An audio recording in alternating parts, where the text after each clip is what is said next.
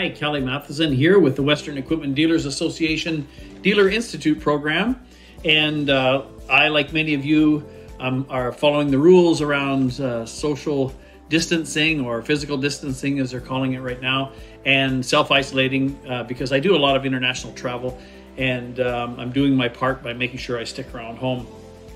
So I thought I'd utilize this time to share some of the things that we cover in our parts and service aftermarket programs via video link. So hopefully you find them helpful. So in this video, I wanted to talk about optimization clinics. Now, many dealers have for years have done a great job of providing safety, optimization, service, and operational clinics on the machines they sell. And of course, under a certain situation, many of us are being impacted by the government regulations around the size of meetings or getting together or holding these clinics. However, with today's technology, it's very easy to create online or video information that you can share with customers.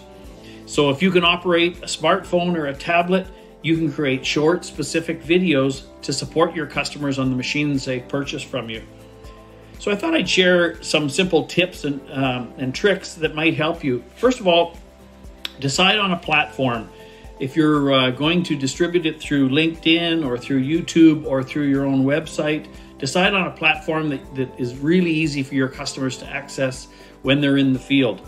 Speaking of that, make sure that when you do run these videos, that they're easily accessible for customers to either download onto their smartphone, because you have to remember they could be wanting to access the information once they get into the field and may not have a great connection. So you may want to look at the format you're providing there. Keep them short, 3 to 5 minutes, because some formats that you post them on, for example, have a time limit on how long the videos can be. So make sure you take that into consideration. Also, make sure you advise customers that the videos that you're providing don't replace the operator's manual. Make sure that safety protocols are utilized in the video, but you don't want customers taking shortcuts because of what you showed in the video and ignoring some safety information that is in their operator's manual. So always make sure that that's there. Again, break it into small bites. For example, if you're doing an air seeder calibration or fertilizer rate calibration, planter calibration, maybe leveling or seed depth adjustments, or even general maintenance or service interval topics, make sure they're nice and short and concise, right to the point on the product you're talking about. And again, refer to the manufacturer's operator's manual specifically by page number. So when the customer can watch the video, they can also refer to the exact page or pages in the operator's manual so that they get the right information to follow along what you're covering in there. Also, make sure that you enroll and utilize your in-house talent.